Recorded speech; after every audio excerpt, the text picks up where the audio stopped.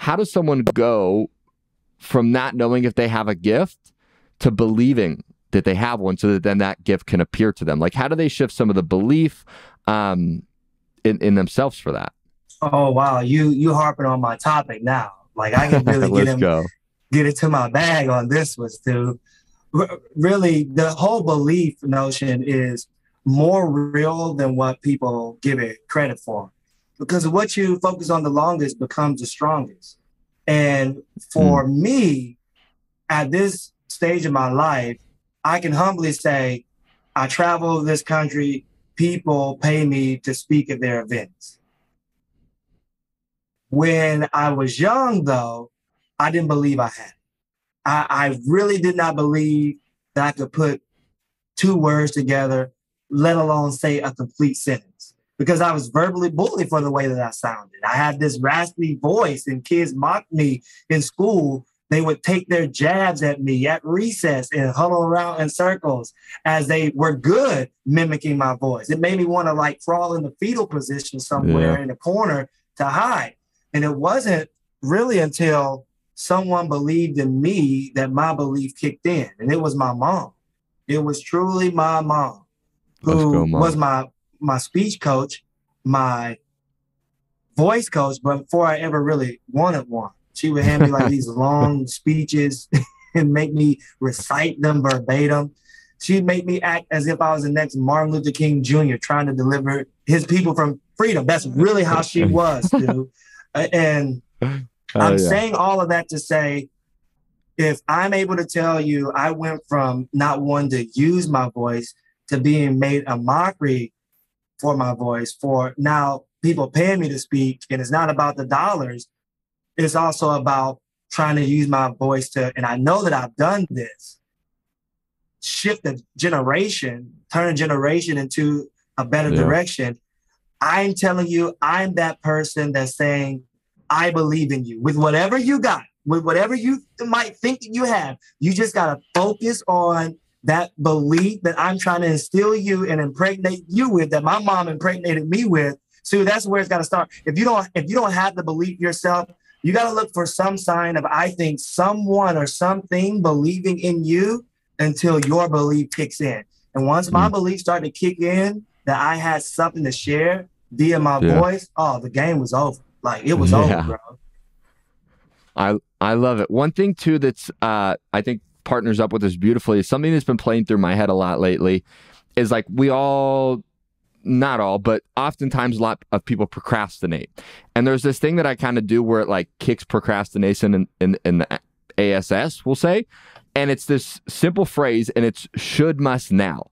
And it's like, well, is there, and you partner it with uncomfortable action. It's not like, oh, I should eat a sandwich because I'm hungry. Well, Stu said that I must eat a sandwich. I'm going to go make a sandwich. No, it's like, what is this whisper that I know?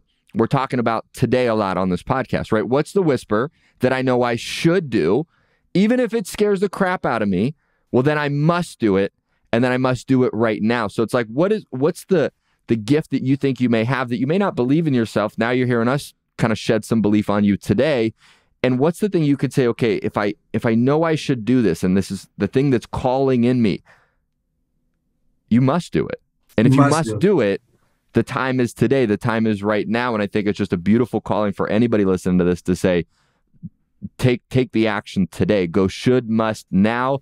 Do it even if it scares you. And like you said, once you do step into that lane that's your gift and you start then believing in yourself, then the game's over. Yeah, because belief is action too. That really is. It's hard for you to tell me that you believe that you're gifted and you haven't really acted upon anything. Like, how do I know if my mom's mac and cheese tastes great if she's not in the kitchen cooking? It takes action. And I love it. Yeah. And so what would you say are a few ways, if someone's listening to this and they're going, well, what are a few ways I can start to like discover some of my gifts? Like what is a piece of advice you give them on how they can start to find that if some people feel like, well, maybe I don't know what it is. I'm not getting the whisper yet. Yeah, I get that question a lot. And I love the words of Socrates. He said, the unexamined life is a life not worth living. And it really comes down to, it comes down to ruthlessly interrogating yourself. You got to do it almost subconsciously sometimes. Asking yourself question after question after question after question. This is how you discover your gift. I talk about it a little bit in my book for sure, but I mean, it's got to be key questions like, what are you able to spend the most time on, almost as if you forgot about time because you're having just that much fun with it. Right now, still, look, I can tell you've done this a time or two because you're nice with it. You ask questions, you let me talk. I've been on a number of podcasts where it's like, is it about me or is it about you right now? Which one? Should I be asking the questions? Sure. Like, you're good at this. And that's another thing. You get the validation from others. And I'm not talking about your best friend who don't want to hurt your feelings. I'm talking about mere strangers that when you get in front of them, it's almost like they want to give you a round of applause. You got to ask yourself those type of questions. Because if you don't examine yourself to know what you're truly good at, and if you're not spending necessary me time to figure it out, you're not gonna land on your gift. Yeah, I love it. You said an unexamined life is a life not well lived. An unexamined life is a life not worth living. Damn. Yeah, like is that crucial? Yeah. It's crazy. And it is so true that it's like, if you really want to figure out what you want to do with your life, it's an introspective game. It's not an extra, if that's a word, extra. Yep. It's not outside.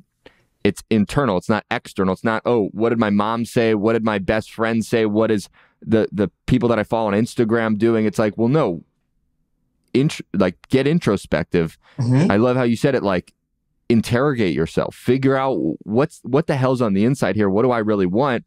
And then go from that place of internal direction rather than external direction. Yeah.